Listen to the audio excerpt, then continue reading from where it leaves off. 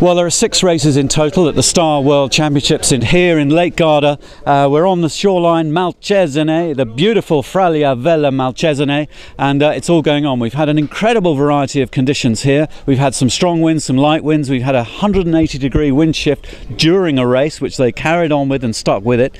At the moment, any one of about 6 or 7 boats could still win this championship because they haven't counted their drop yet, and that's where the equations and the calculations come into it.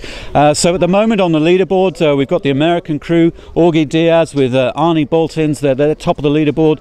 Second are the Italians, Diego Negri and Sergio Lambertenghi, and they're here all fired up. And third on the leaderboard, Ivan Melibu and Bruno Prada, the double Olympic medalist who was sailing with Robert Scheid. So they've got together especially for this championship to do well. So these guys are in contention. There are a few more. Staniek and Klein from Germany. Once they have a discard, those guys have got a stellar scoreline, so watch out for the Germans. So there's a lot in it. There's 2 races to go, and it's pretty exciting. It's difficult sailing, and just walking around the boat park this morning, we can see the tension, the nerves are beginning to settle in, and these guys are absolutely committed, and they have to get a good start. That is the key. They have to get a good start, and they've been telling us this morning that if they don't get a good start, it's boat by boat. They're clawing back boats.